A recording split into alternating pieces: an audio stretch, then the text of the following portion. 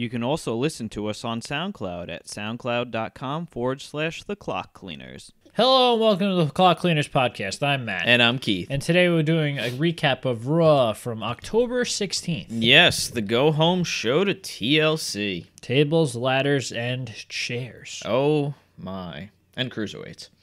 Wow. And women, because that's the makeup of the pay-per-view, basically. Well, considering that the entire upper mid-card is in one match. That'll do it. Yep. We put all our eggs in one basket. Literally. Yes. And it's strange because people like it. Well, could you imagine, I know a different time, different place, but trying to sell this as a full pay-per-view? Oh, you mean like when the pay-per-views are sold separately? Which I think you still can purchase. You can, but it's stupid too. Oh, I know. Yeah, that would be a hard sell. Yes. Because, I guess they're trying to build it up to, one big thing, which kind of makes it feel like, okay, it's a big moment. And it's going to be a good match. Yeah.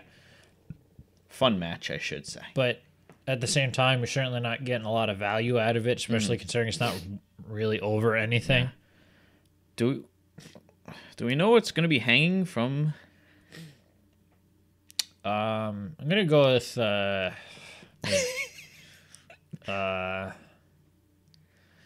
was going to say Kalisto, but I can't really say that anymore. They should have done something cool, like put the winner would get a match at December's pay-per-view or something like that against Brock Lesnar or something. It's true. That would make sense. I mean, you can't do Survivor Series because, well... He's fighting Jinder. Yeah. Oh, spoiler alert. Yeah, sure. Whatever. Anyway, let's get into the action. Dive right in. So the show opened with the package for the Shield reunion from last week. Yeah. There's some strange voiceover guy. I think they've done it in the past. I know they've done it before, but they don't do it very often. So no, he was recapping everything. Yes, but the actual show started with Angle coming out, talking about the TLC match on Sunday and how the Shield is taking on the Miz, the Bar, and Braun. Yes, and then that's when the Shield comes out, right? To their old entrance music, and through the crowd. I was jumping around saying it because Christine was getting so mad. It's like, oh my god, they're coming through the crowd. Oh my god, it's their entrance music. All right, you can turn her off because that was it. Yep. So the only thing that disappointed me about this whole thing was that Seth still had completely black hair. Yes, maybe for the pay-per-view. Maybe, we'll see. Maybe. So it's funny, and I was thinking about this, is that each of them individually had really big holes in their character. Just because Seth, his face run has been very lackluster. He's not a very good face. Dean Ambrose, you're not getting what's advertised. He is not a lunatic. He just looks like a man off his meds. Yeah, he's a little kooky. And, well, Roman's just kind of stayed with the Shield gimmick. He really hasn't changed too much. It's true. But together as a cohesive unit, thumbs up. I was going to say they really do work, and it feels like they should... Not necessarily should be together, but it feels like this is it works. Yeah, and they look like they're having fun doing it. Yeah, they did. We mentioned this last week, but it feels like they actually are enjoying their. Do you guys want to hear from the Shield? Oh, Kurt Angle. Yeah. So, but yeah, they come down to the ring and they circle the ring, or as well as you can with 3 people on a 4-sided ring, and then they stare Kurt Angle down like they're gonna attack him. It was weird, and then Angle leaves the ring, and then they start. He gets in, so I guess maybe he just automatically. I left thought the he ring. just left the he ring.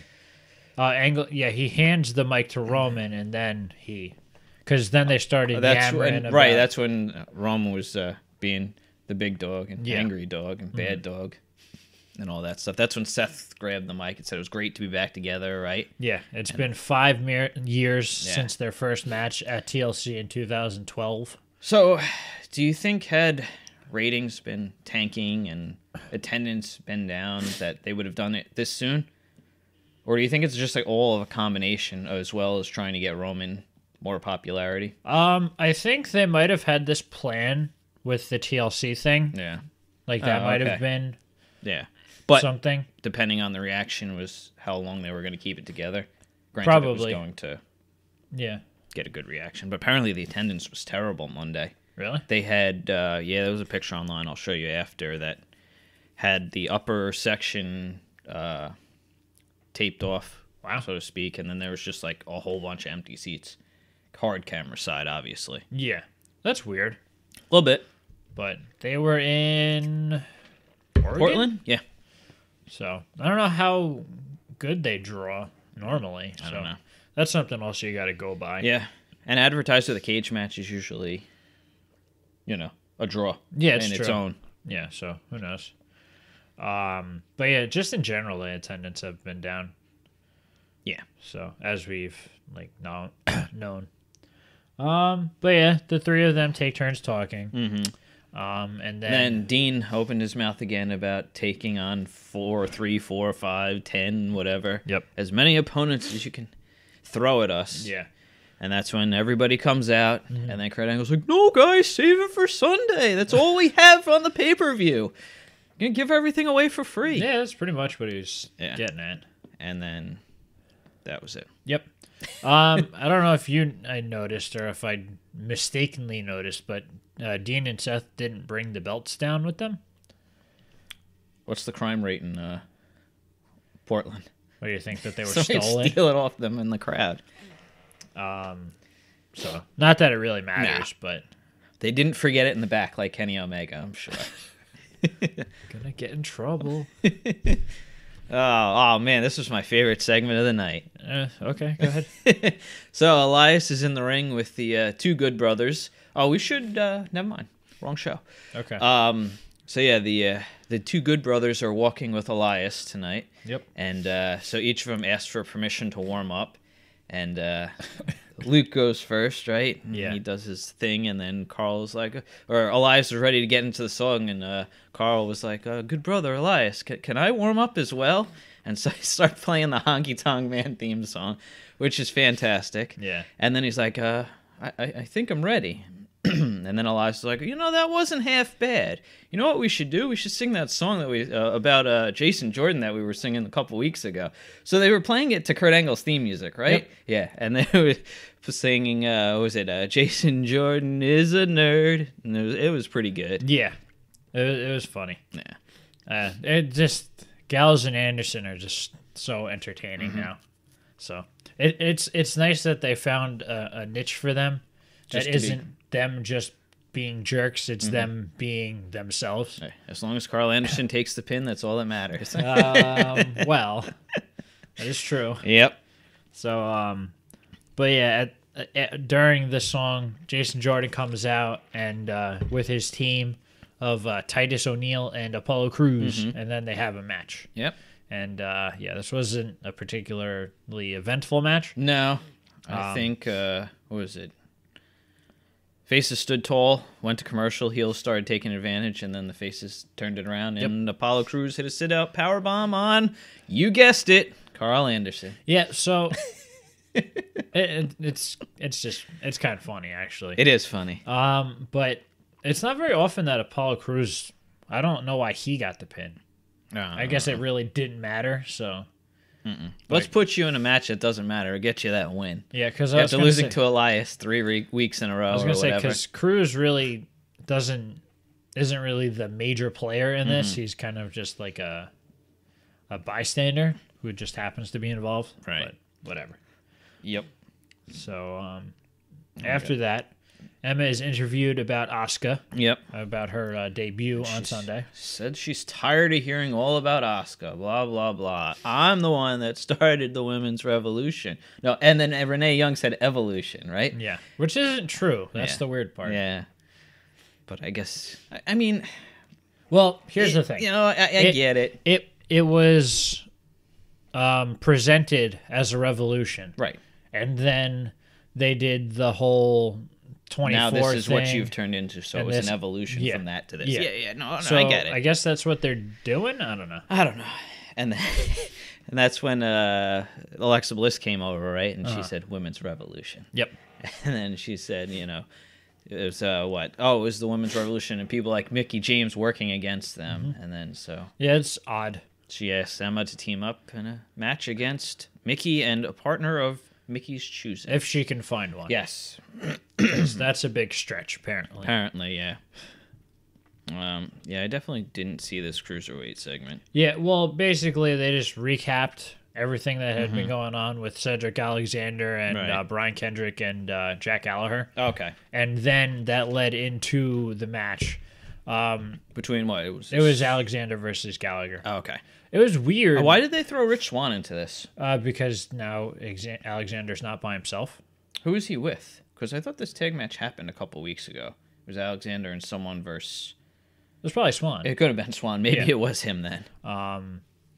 Or it was Swan or it was Daivari. Yeah. But now that... Not Daivari. Mustafa Ali. Yeah. Because now he's with Kalisto. But Right. Kalisto wasn't around 2 weeks ago, so it could have Well, been... it's another weird thing that we're getting a tag match between, what was it, Gallagher and Kendrick versus Alexander and Swan. But you've put the spotlight on Mustafa Ali and then left him off the pay-per-view. Well, there's a chance there could be some involvement With him in the title match? Because if Daivari comes out with Enzo, then maybe Ali will come out with Kalisto. Yeah. Well, yeah, Ali did come out later in the night, so... Yeah. Because they had the tag match on 205 Live this week. Which a rematch from last week, right? I think I'm so. pretty sure. Probably. I think I watched 205 Sunday. Yeah, so. that sounds right.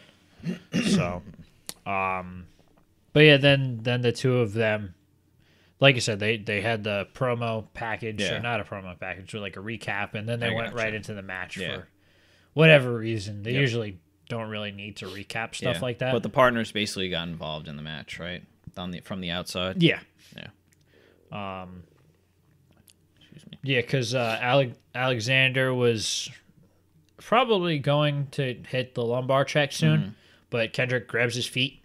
Gotcha. And then Swan attacks Kendrick from the outside, hits him with a tornado DDT, and then and that's the point where Gallagher was like concerned about Kendrick, which allowed Alexander to get the upper hand and hit the lumbar check. That's it. Yep. Yep.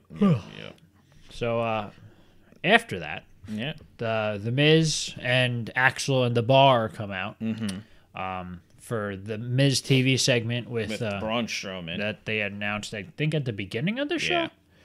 I think it was before it started. Or was it last week, maybe? It was either last week or it was like right after after where the Shield came out. I gotcha. So the Miz tells the crowd that Angle ruined their opportunity to crush the Shield tonight. Cesaro started speaking with his mouth guard still in, and it was a little hard to understand him. Yeah. Well, I don't know how easy it is to understand him without the mouth guard in. I don't think it was bad. No, I'm just saying I don't know how his speech was affected by his teeth by the getting teeth. knocked Yeah, out. yeah. I didn't know. Has he wrestled since then? Before Monday? I believe so. Yeah. I'm trying to think. I'm pretty sure that they have. I don't think that put him out of action for long. No. I know. I was just curious. So. Cesaro said that it's dumb that people are excited about the Shield being back together. Of course, they were going over what they were talking about a couple weeks ago about the Shield being a nostalgia act and all this other stuff. Yeah. Hell yeah, Sheamus got the "You Look Stupid" chant a lot. So Sheamus goes that it's stupid that you guys are excited about the Shield getting back together, and they said that the three of them plus Braun Strowman are going to break the Shield, and then, like you said, he got the "You Look Stupid" chants. And then the Miz grabs or starts talking again and says that they're a team to the end and they'll do whatever it takes. Yep. And that's when Braun comes out, right? Yeah. And then Braun's not happy about what happened last week. He's like, I got put through the announcement table. It's announce table. Yeah. So, but that's all right because he's so funny. Yeah, it's true. Because it's not, I guess, intentional comedic timing. No, but it he's works. Got it. Yeah, with his character, absolutely. So he says that he's going to break Roman in their cage match. Yep. And then The Miz says that he's going to take Dean on his word about saying that he'll take on even more people. And then he's going to add a 5th member to their team, which the crowd started chanting for Curtis Axel. Well, yeah, they were chanting for him at the beginning of the... Oh, were they? The segment? Yeah. I think maybe it just got louder at that point. It did. Yeah. So Angle comes out. He's like, hold on. Due to Curtis Axel's win-loss record, he's not allowed in this match. It's true. So he says that not going to happen. And then The Miz argues and says that this isn't fair. Not be true to his word? You're 3 eyes, Kurt. And he's like, you're not going to trick me with that again. Yeah. Because you have to have integrity. Yep. So at this point, Angle goes, okay, how about this? If Braun wins, you can have your 5th member. But if Braun loses and Roman wins, then it's just a 3-on-3 match. And then Braun's like, I accept. And that was it. I guess The Miz didn't get a choice in the matter. No. Yeah, because they were all contemplating back and forth, and that's when Braun just came over. Yeah. And then Angle makes the announcement that during both matches later on in the night, because there's going to be a tag team title match between Cesaro and Sheamus against Dean and Seth. So no one else is allowed at ringside. No interference. Yes. Yeah. All right, moving on. Then we got to Sasha Banks versus Alicia Fox. Now, I don't even remember this happening. Not the match. I did see that, but before the match. What happened was they did those little where they have interview dealies while the entrance was going on. Okay, so that's what Christine was talking about. Alicia Fox was going on about how she was just scratching her nose when she tapped out during the Fatal 5-Way. Okay, that makes more sense. And then she said something about being annoyed that she still doesn't have a T-shirt in the WWE shop, even though that they had announced that they had a shirt for her last week on Twitter, I believe it was. Whatever. But she's like, crazy like a fox. I've been here for 10 years. I still don't have a shirt. Yep. And and that was pretty much it. Yeah, this was a pretty short match, but these two usually work relatively well together. Yeah, it wasn't bad. No. But Sasha went for the bank statement pretty much immediately. But Fox, she ducked out of the ring, ran away. She came in. She was actually holding her own for a little while, right? And she put Sasha into a headlock, and then Sasha reversed it, right? And then put her into the bank statement, and that was it. Yep. She loses it after the match, and she's like, I demand a rematch. Which I think Sasha got busted open a little bit, right? I think she had maybe blood on, unless it was lipstick. It's possible. I don't know. Yeah. I don't recall. Because I remember there was one spot where Fox hit Sasha with an elbow in the nose, so I don't know if it... usually if they bleed, they bleed. Yeah, I was going to say, I didn't notice, but that doesn't necessarily mean anything. It's true. So after the match, they cut to the back. I guess this was after a commercial. Right. And then Charlie was congratulating Sasha on her win. And then out of nowhere, Alicia Fox comes in and attacks her. Yep. And then referee comes back and trying to get in between them. And Alicia Fox pushes him. And he says, you can't touch me, I'm a referee. And she says, you're not my dad. I don't have to listen to you or whatever. I think it was just, you're not my dad. Yeah, and then she storms off, and then 2 other referees come up. Yeah. So more inconsistent WWE. No suspension here. But apparently she got fined. Yeah, and it was funny because you had texted me that they announced it on Twitter. Yeah. And then right after that, seconds later, Michael Cole's like, Alicia Fox was fined for her outburst earlier tonight. So if only she said, you're not my real dad. I can't wait till Jason Jordan tells Kurt Angle in the future. Yeah, it's true. Then we're going to get a paternity test on live TV. Maybe Maury will come out and host the show that night. So, but yeah, there's a chance that maybe... That a pre-show match? What? Alicia Fox versus Sasha Banks? I don't think that's a match at all. Yeah. Since when? They made that a match for TLC. Are you sure? Yeah. I don't recall that. Yeah, there was 3 women's matches. Wow, that's weird. Yeah, I'm pretty sure. I thought you're making me second guess myself. I thought it was just the what's it called? Just Emma and Asuka and the title I'm match. pretty sure they made it for the pre-show. There it is. Wow. Yeah. So that means that there's two cruiserweight matches on the main card? Yeah.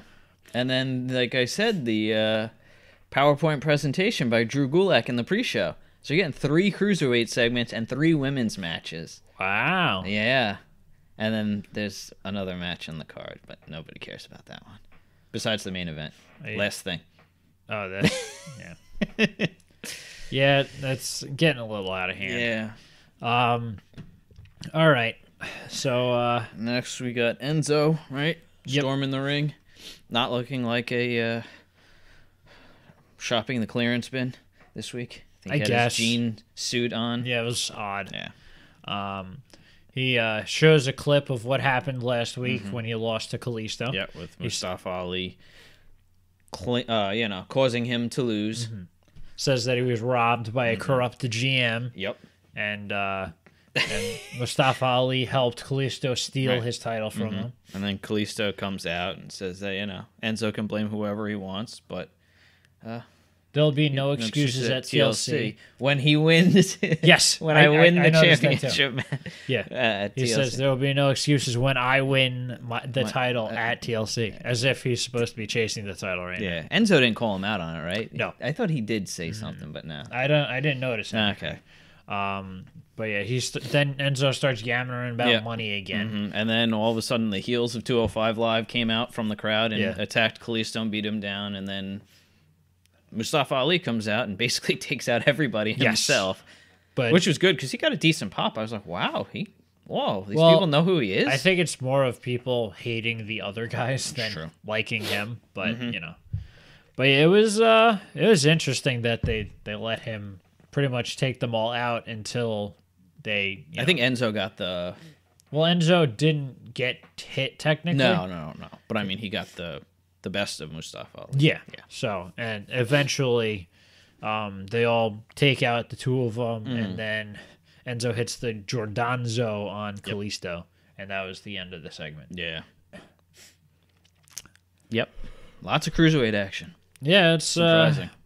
different, Yeah. for sure. But like we've said, eggs in one basket.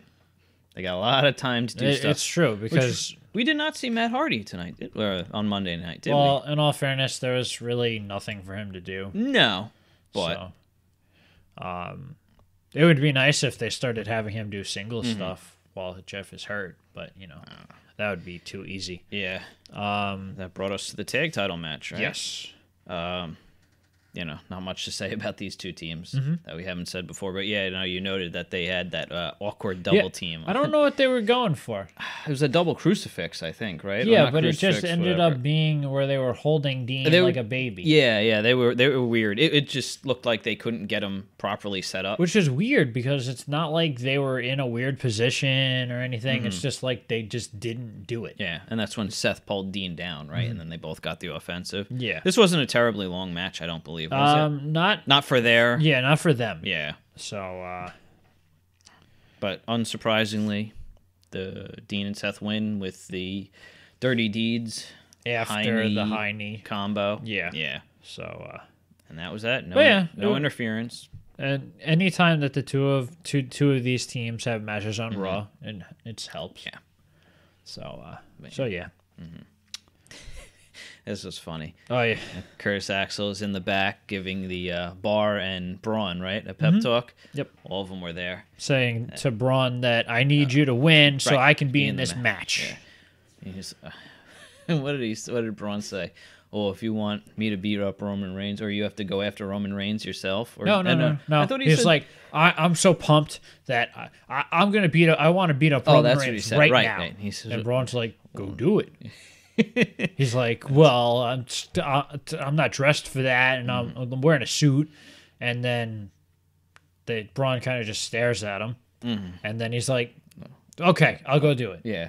And then he storms off, yeah. and then the three of them are still in the locker room. Yeah, and the Miz comes in. And Well, that was later on. oh, was that later? Yeah, That was a later segment? It was literally like several segments later. They cut to the Miz coming in. No. When the Miz came in the locker room and said, "Where'd Curtis go?" Yeah, that was later on. Oh, I thought that was when he actually went and searched. No, that was when he was looking for him. I could have swore that it was later on. No, yeah. Because this is right before the Bray segment.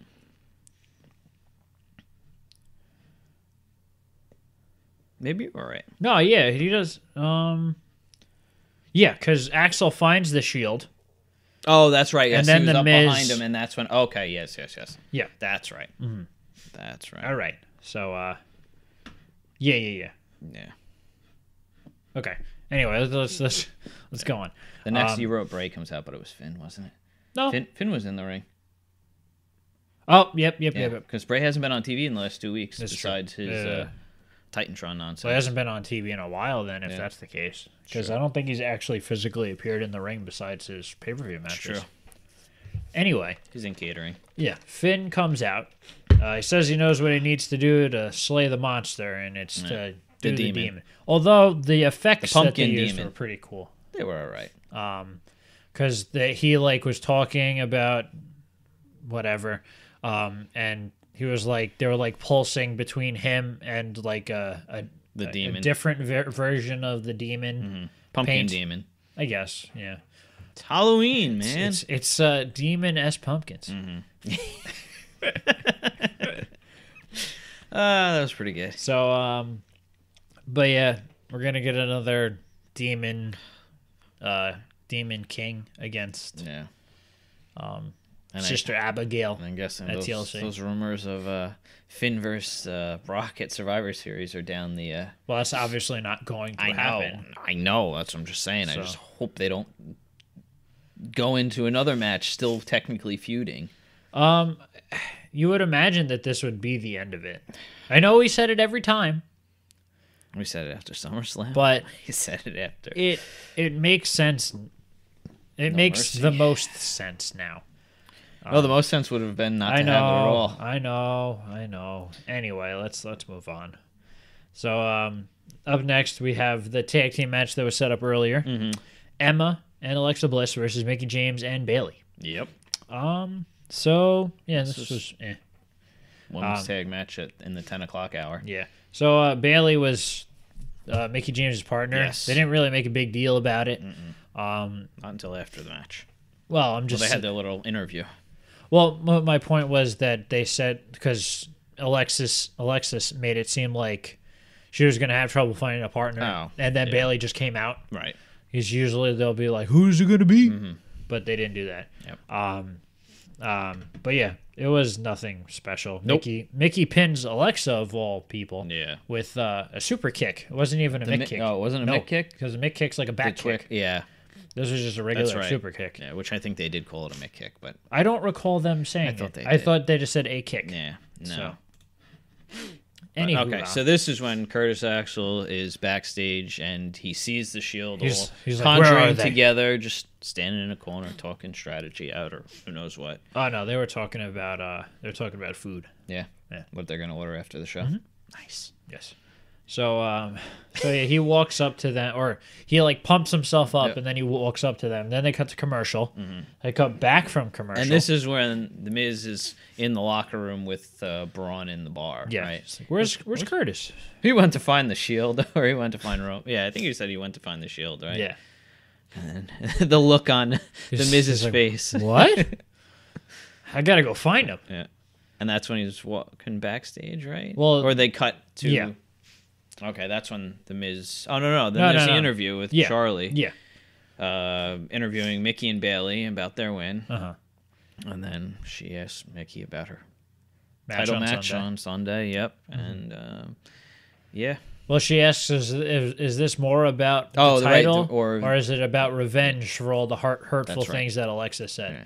And she got she kind of went in a roundabout way, but it seems like she didn't like the whole age thing. Well, no, she didn't like it, but it seemed like she was more interested in winning the title than. That makes sense. Well, I know, but I'm just saying that at first she kind of made it seem like it was more about revenge, but then she kind of changed her tune to it being more about the title. Doesn't matter either way, but that's just how it worked out. I apologize for being in and out of Raw. Yeah, whatever. I told you SmackDown was very similar for me. Yeah, fair enough. So now backstage, The Miz finds Axel and hanging he is upside down from a forklift. Yes. Dean Ambrose knows forklifts. Yep, and I think his stomach was all red, so I guess they probably gave him a pink belly. And then at this point, Renee Young, who has bad blood with The Miz, I don't know why she's talking to him. She goes, "Well, what are you gonna do if Braun wins and Axel can't compete on Sunday?" The Miz goes, "Axel was never the fifth man." So he was getting all excited over nothing, apparently. Yeah. So, but yeah, up next we have the main event. Yep, the cage match between Braun Strowman and Roman Reigns. This was pretty fun. Oh, They added a lot of elements to the match. Oh, yeah, it was very interesting. Yeah, it was just a little weird that... Well, I guess we'll get into it and I'll go on about it. The Miz was on commentary for the match. Yeah, and they were like, you can't get involved with this match. It's like, I'm on commentary. I am not going to do anything. I find it strange because the way that everything... I don't think that Angle should have said no one is allowed to... Well... I think that was kind of dumb. I think what there might be is maybe Sunday during the pre-show or something like that. Angle goes, since you guys got involved, I'm adding a person on their side or something like that. I guess, but I don't know. Jason Jordan's not doing anything. I don't know. I would like to think it'd be more likely Matt Hardy. Yeah. Than Jason Jordan. Yeah. Or that poor old man. Well, but he's good, and he deserves it. He is, I know. He deserves the time or the TV. Yeah, but I think that would make sense. It's true. Kurt did something. But at the same time, they're going to just have the overcoming story anyway. So we all know what the outcome's going to be. It doesn't matter. Anyway. Yes. So, almost right away. Like they fought in the cage for a couple minutes. Yeah, it wasn't very long. And Roman was going to climb over the top, and the bar comes out from the crowd and starts attacking Roman. And they didn't get to him. Oh, they were climbing up the cage, right? He was almost over the cage. They climb up onto the cage. He's like, "Oh, what do I do?" And then Dean and Seth come out, and then they shoo away the bar. Yeah, they went through up the ramp and yes, to they the ended back. up fighting up to the back. Braun climbs up the top of the cage, grabs Roman, and does like a superplex off the top. It was weird though. It didn't look like the landing was very good for Roman. Well, I was gonna say because he kind of just got dragged over the top of the cage. But it's you're pretty much on the rope and holding on to the cage. That's all you got. There was not a whole lot of room to maneuver. No. So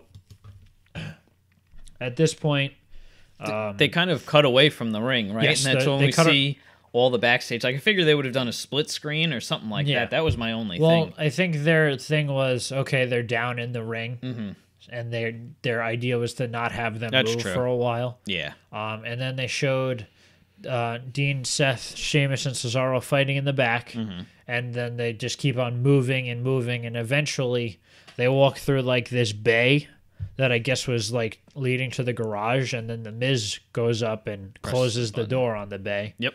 So they're locked in the garage, I guess. Yeah. And so then the Miz goes back. So goes sits on commentary. Yep. Like nothing ever happened. Yeah. So now no one else they can't get involved now. So this was a very strange turn of events. Yeah, a little bit. And then Roman hit a couple of bunch of Superman punches. He was going for one, and Braun caught him. Right. He threw him up in the air, and he hit him with the Superman punch again. That's right, yeah. And at that point in time, Roman's setting up for the spear, and then all of a sudden you hear... Fire, right? Didn't you see the fire coming on the top of the cage? all the lights went red, and Kane's music started playing. So I'm like, oh, he's coming up through the ring. Yep, and then it took a while, and Roman's just standing there looking around. What's going on? And then they pan to the wide, and then that's when Kane comes up through the ring. Yep. Hits Roman with, I think, two choke slams and a tombstone, right? Yeah. And then Braun hits, 2 running power slams on him and finally pins him. So Kane is apparently going to be the 5th man. The only other thing I saw coming was Roman was going to do the cage spot where he threw him into the cage and he flew through the door and ended up outside the cage before Braun did. So Roman would have gotten the win that way, and that would have foiled their plans. Thrown him through the door? Through the cage, like he did to the Big Show. Oh. Yeah. Because and he landed through it, and technically would have been outside Yeah. first. Okay, Which I would got have in turn I got screwed over all their plans. Yeah. You had to assume something was going to happen in terms of interference, but as long as it wasn't Sheamus and Cesaro or Dean but Right. yeah. But technically they did interfere in the match. Yeah. Although, that's why I think it was dumb for them to say anything, because it's much less likely for something to happen during the tag team match. Yeah. So, I mean, it was kind of a throwaway Raw, but it wasn't bad. No. Sometimes you have shows that are just it wasn't. It wasn't SmackDown before Hell in a Cell. No, not even close. So, I wasn't expecting Kane.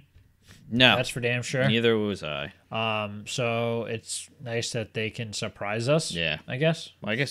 Well, if you take a look at it, Kane's getting revenge for Roman beating his brother. You think they're gonna say that? It might. It's something. I guess. Or, yeah, I guess that would be literally the only justification. Mm-hmm. Because, I'm still upset about the fact that Kane's supposed to be a SmackDown superstar. That is very true, So, unless he went over in the Superstar Shake-Up and no one said anything. Yep. I hate when they do that. It would be funny, though. It happened. Kane, you're supposed to be on SmackDown. No, they made some kind of announcement, but since he hasn't been on TV since then, we just didn't think of it, and we're completely wrong. It's possible. So, but yeah. Or if... I mean, they edited it to the match, but Kurt could have been like, Kane's a SmackDown superstar. He's not allowed to be in this match. Tell him to go home. That'd be interesting. Nah. Tell him to go home. Yeah. Well, it's the SmackDown universe. It's completely alternate universe. It's true. They're not allowed to talk about stuff that happens on there. Well, that's not true, but if your actions on one show will not follow you to the other show. Yeah, it makes sense. Yeah. But, yeah. So that was our Raw review. Yes, if you liked what you saw here, please like, share, and subscribe. Bye. Bye.